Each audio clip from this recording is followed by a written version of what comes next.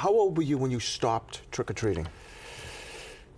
It's a long time ago, Jay. I'm not sure. You know, maybe 7th, 8th grade, maybe, something like that. Really?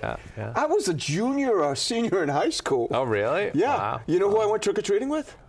Rick Mosley? Rick Mosley. Wow. Rick and I went out. I usually went as the same thing every year because it was easy. Werewolf.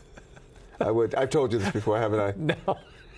I would take a wig and I would just kind of tape it together with my eyes sticking out. You were actually dressed up. You just didn't go out and claim you're a werewolf? No.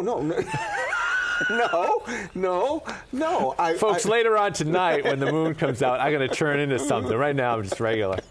Can I have some candy? I just wanted the candy. Yes. I just wanted the candy, so I would. Charles, how old were you when you stopped trick-or-treating? 42. Oh. Did you have a pillow sack for a bag to... or a pillowcase? Pillowcase, yeah. Call it whatever you want to call it. I used to have a big pumpkin. It was, a plastic one. It wasn't real. So...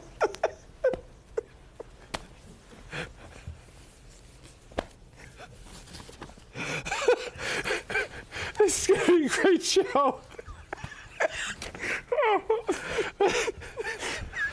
This is your fault. Tell us more about Halloween. Oh, man. All right.